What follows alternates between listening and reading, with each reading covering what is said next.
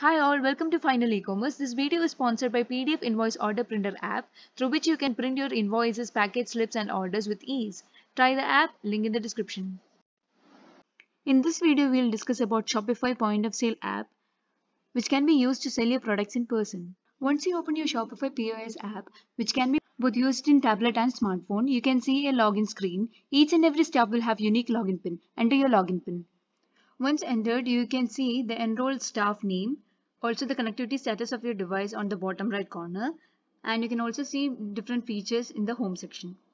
The grids you see are called tiles, and in order to add a new tile, select Add Tile option, and you can add tile for action, app, and different links for your websites and available discounts. Tiles keep track of your customer order through notes.